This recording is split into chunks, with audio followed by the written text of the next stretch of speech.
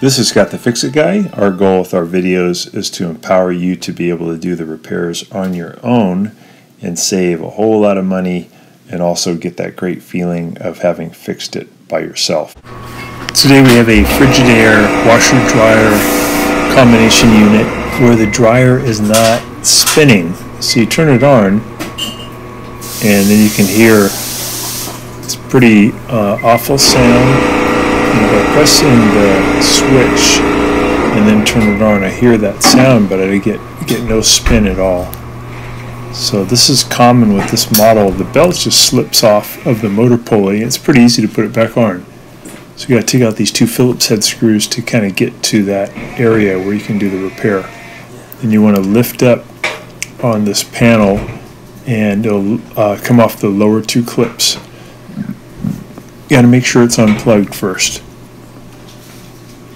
We're going to take out these Phillips head screws and this panel will come off, and that's going to give us access to the belt.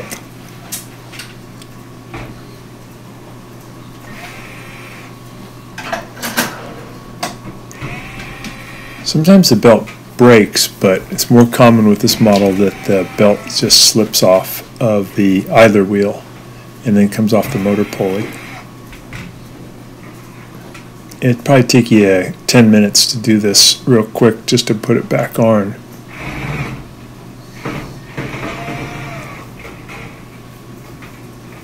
So now the panel's out of the way, we can see the belt just dangling there, just fell off.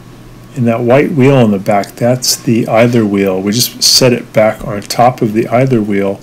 This is looking at it kind of backwards. This is looking at it from the back. We're looking at it from the front.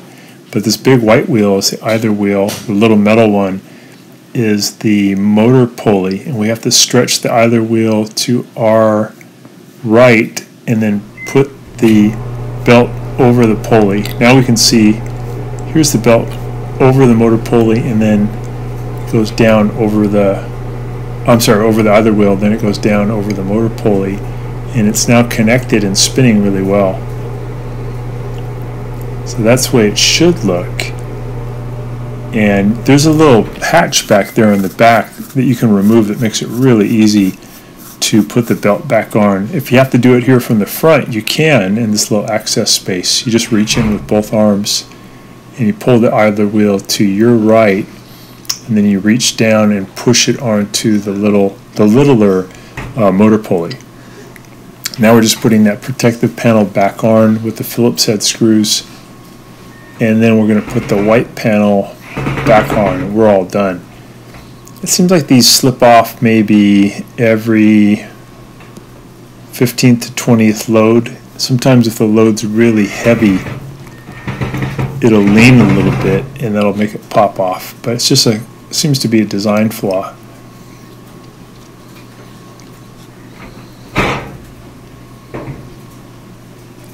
And we're gonna put it here on the these lower legs back, these lower clips back into the hole, and then we're gonna push the top in and then add the Phillips head screws back in.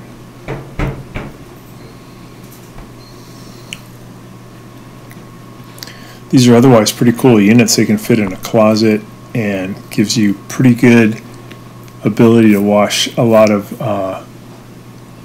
clothes and then dry them.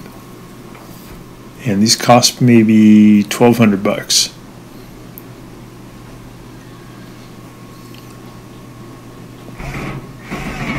So we zip in that screw and we're all done. We just got to plug it back in, and then we can just take it for a test drive, make sure that it's spinning okay. So we're just reaching back, plugging it back in.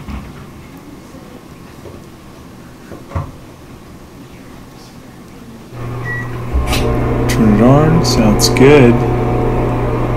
Open the door and it's spinning. Yeah, back to normal. Alright, hope that helps. Thanks so much for watching our video. We really appreciate your support. And when you get a chance, please press the subscribe button below so you can be subscribed, and also the notification bell so we can send you more videos about appliance repair. Please also give us a thumbs up if you enjoyed the video. If you really liked the video and it really helped you, please press this new applaud button and you can show your support and also get a nice clapping hands for your video. Thanks again.